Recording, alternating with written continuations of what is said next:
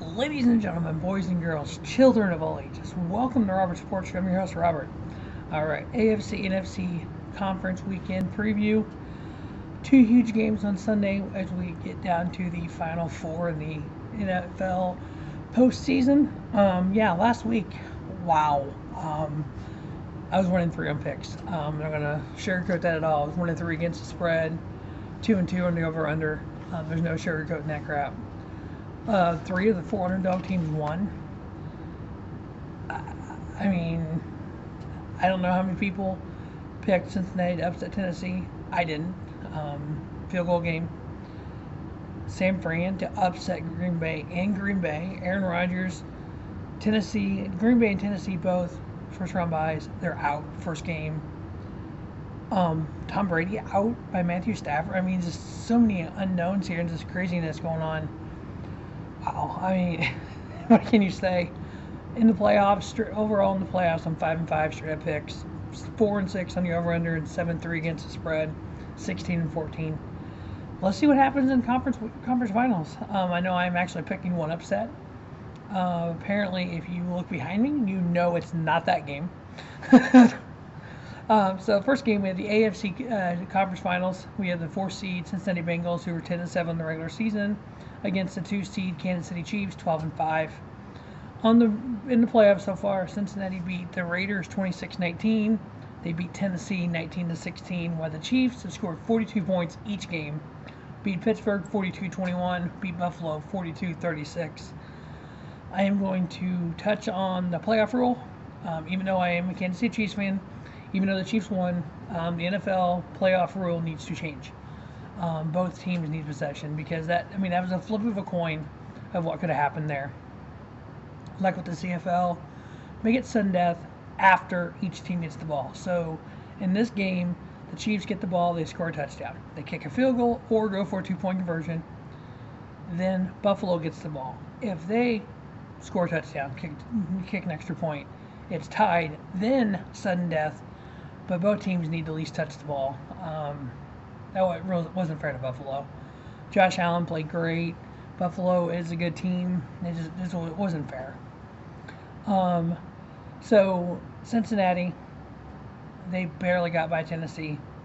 Last minute field goal. I mean, it is what it is, I guess, for Tennessee. But get them next year, I guess. But Cincinnati was 3-2 against Tennessee in their last 5 games. So, but yeah. So Cincinnati. This is their third AFC title game. 81-98 or 81-88. They were 2-0. Kansas City. This is their 5th AFC title game. 4 straight. 93, 2018, 2019, 2020, 2021-22 season. 4 straight AFC conference finals in Kansas City. Patrick Mahomes' entire career started as a starter. So his rookie season, he started 1 game, and when he's been a full-time starter, he's made it to the conference finals. It's amazing. Joe Burrow, Joe Mixon, Jamar Chase, the 3-headed monster there in Cincinnati. Patrick Mahomes, Tyreek Hill, Travis Kelce, the 3-headed monster in Kansas City. Week 17, Cincinnati beat Kansas City 34-31. All time, Cincinnati is 16-14 versus Kansas City.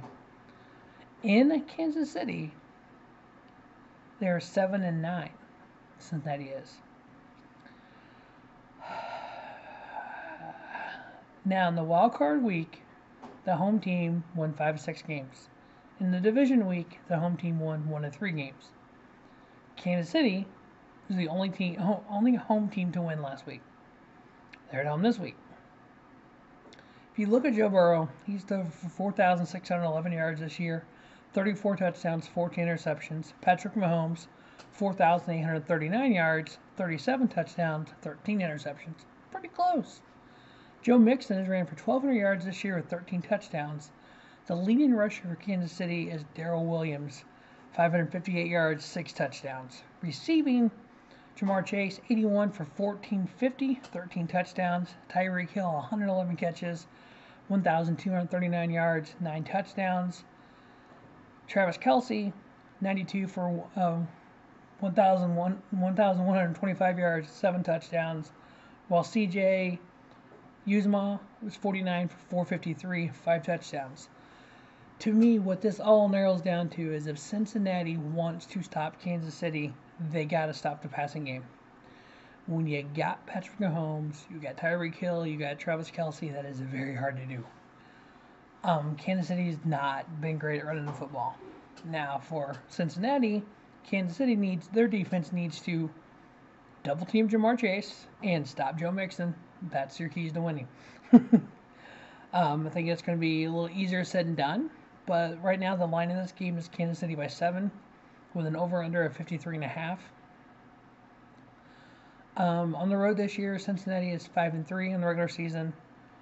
They are 2-0 in the postseason. Kansas City, though, at home is 7-2 in the regular season, 2-0 in the postseason. Apparently, based on that, do you really think I'm not picking them? Kansas City. I got them winning. I got Cincinnati covering the 7, and then over on the 53.5. I think there's going to be some points scored here.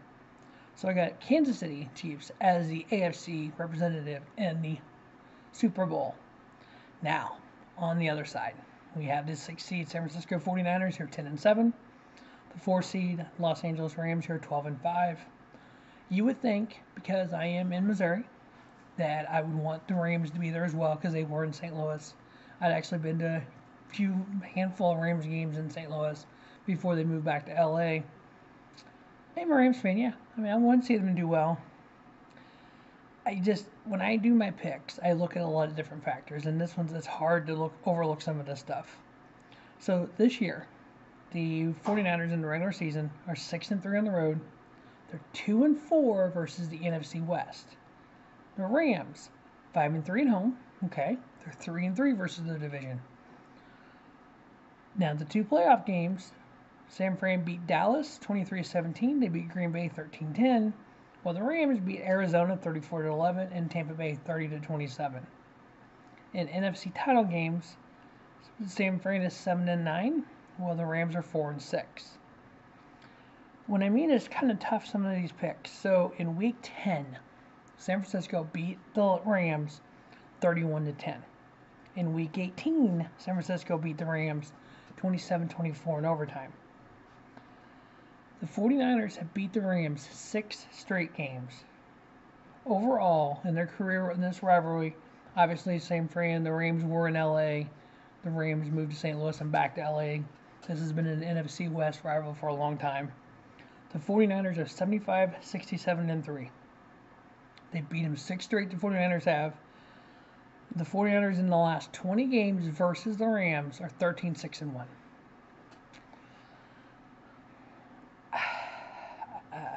I mean, I know Jimmy G, some people don't like him because he is a former Belichick guy. They got one of the top 10 tight ends in the league in George Kittle. Deebo Samuel, 1,400 yards rushing, 6 touchdowns, or receiving.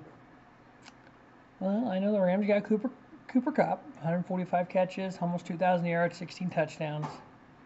But the fact that the 49ers have been so good against the Rams lately, yeah, I mean, the Rams could host the NFC title game here and win, and then host the Super Bowl as well. I don't think any team's ever done that. I thought I was seeing that stat out there. Much as I'm not a fan of it, the line of this game is the Rams by 3.5. I got to give the 3.5 to San Fran. I got the 49ers winning, covering the 3.5, and under on the 46.5. So I have a Super Bowl of the Kansas City Chiefs and the San Francisco 49ers. Obviously, early prediction of that would be Kansas City winning. I think if it's the Rams and the Chiefs, I may have to lean toward the Rams.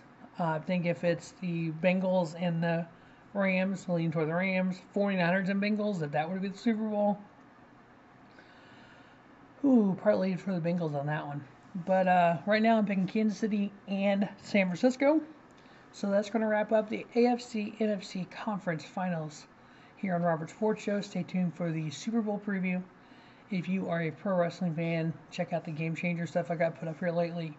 And then NASCAR fan, I'm still working to get everything caught up on the NASCAR videos as we count down to the 2022 Daytona 500. Now, the week before the Super Bowl, we have the Busch Light Clash at the Coliseum.